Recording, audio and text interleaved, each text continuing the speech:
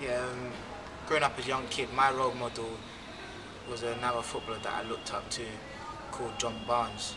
who played in the same position as me, who was a successful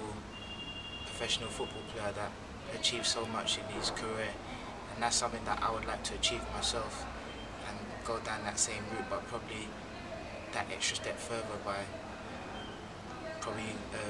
achieving more medals and trophies than he did. So I see it as every kid has a role model in their